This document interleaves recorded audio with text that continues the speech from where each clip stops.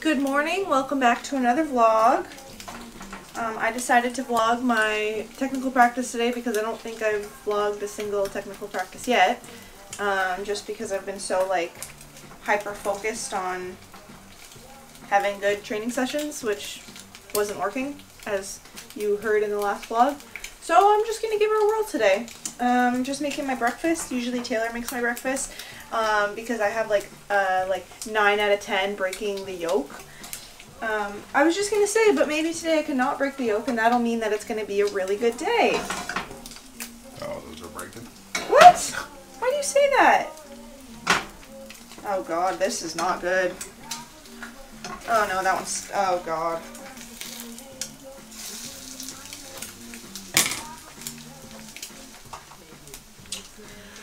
And today I have some discus and a massage. So maybe we'll mix in a little bit of discus. Nobody wants to see discus. No, I was just kidding. We want to see discus. I think I did it, folks.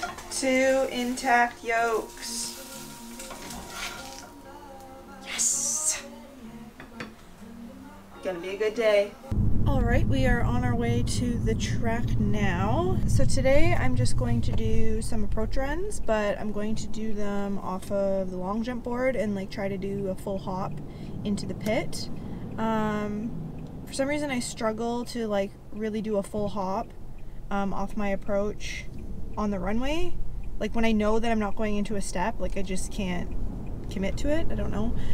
But anyways, so that's why I'm doing it off the long jump board into the sand. So I've only done this one other time. It was like 2 weeks ago and it went really well. I really liked the positions I was hitting. So looking forward to doing that again. And then I'm just going to do this drill that's like a hop, 3 running strides, and then a jump. So basically I'm just like eliminating the step today.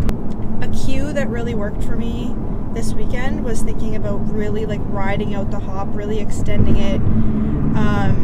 So today will be good because I can focus on that in both the drills, and then something that still needs some more work, as always, is my jump phase. More specifically, my landing, strangely, was kind of all over the place last weekend. So this hop, 3 running strides jump will allow me to really work on that jump phase, have a little bit more speed than I would in just a regular triple jump. So I think today is a really good plan for where I'm at, and I'm looking forward to it, so I'll show you guys that. Taylor's going to throw some discs, so you'll see some of that as well. Maybe. He's still mad about what I said earlier. And then we're both going to lift. I'm going to do my full lift. It'll be my only full lift this week, and you're just going to do some cleans, some heavy cleans. Super easy, quick, not easy, but like moderate weight. Probably like 4 or 5 sets of like 1, just to like get that like central nervous system going a little bit. And yeah, that's it. That's all for me today. Yeah, you never want to taper too much. You want to keep things snappy, poppy, yeah, quick. So that's why we never eliminate lifting altogether. Anyways, we will chat when we get to the track. See you soon. As Kara's warming up, I'll take you through my discus before she starts her stuff. So yeah, today's just about feeling comfortable in the ring and getting a good turn, getting a good pull, not doing too many.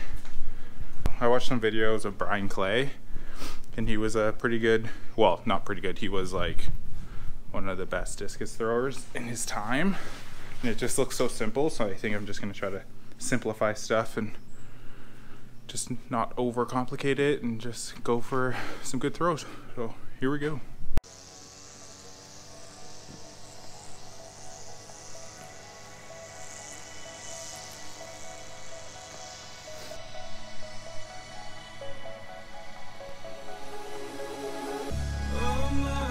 City, still so far from home. I've searched for you all my life. Cast out like a shadow, racing towards the light.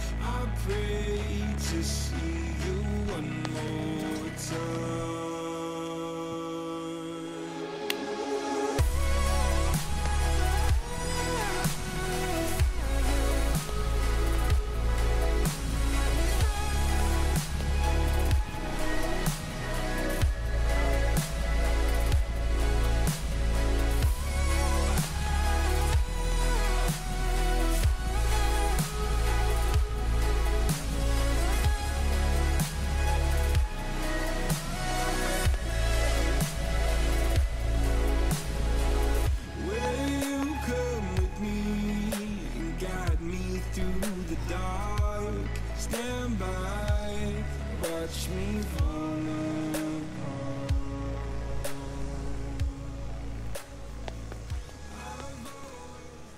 Alright, so I'm all warmed up.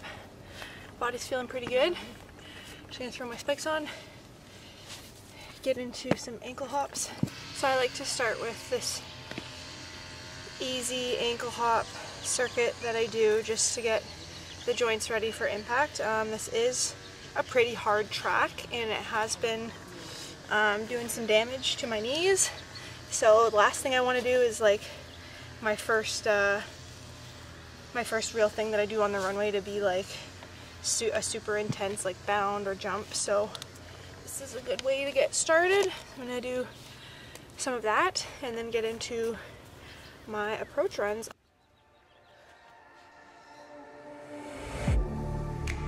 Getting hype when I aim up, elevating that game up, stepping up to the competition. Only first place, and that's how I'm living. I'm with it till they digging up my grave, eating all the things up on my plate. Game face when I step up into place. I was born and when I watched me elevate.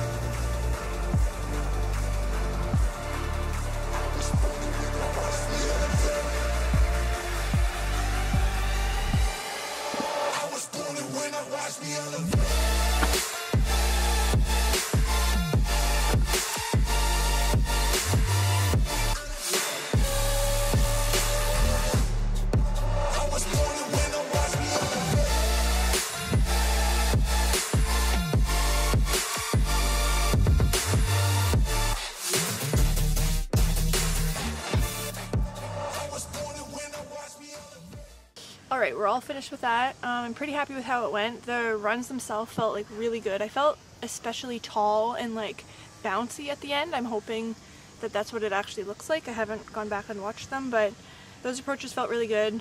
So yeah, obviously it's not like a true hop off of the long jump board there into the sand, just because that's just feels impossible for me when I know that I'm landing in the sand. But the whole idea is to just like push off the board more than I would just in a regular approach when I'm usually just running out of it. So that's the idea there. I'm happy with that. So next I'm going to move into the hop 3 running strides into a jump. Basically the hop and 3 running strides is just like a means to an end to work on taking off on the left leg into the jump. We used to just practice like long jumping off my left leg to get that feeling, but obviously this is more practical, you know, doing some junk before it. So that's what I'm going to be working on today, just like being tall in the jump phase and maybe having a better landing than I usually do. We will see. So I'm going to get started with that now.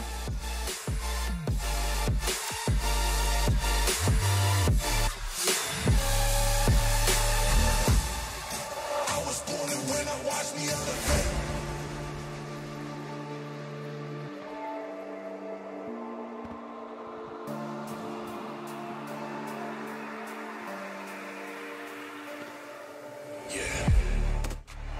All in when I show up, whole place about to blow up. Superior to that competition. I'm in first place, yeah, that's how I'm living. I'm with it till they digging up my grave, eating all the things up on my plate. Game face when I step up into place. I was born and when I watched me elevate.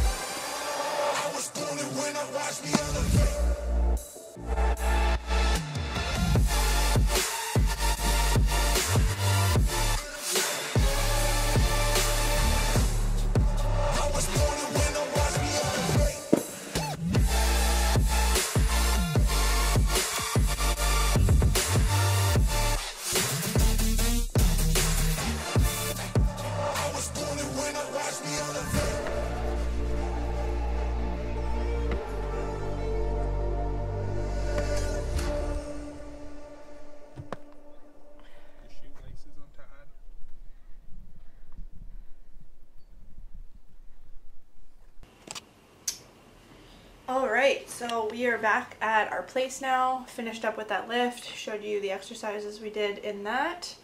It was really hot out today, not even like super hot, I guess just like the sun is just like really intense. Just got back, had some lunch, having my afternoon coffee.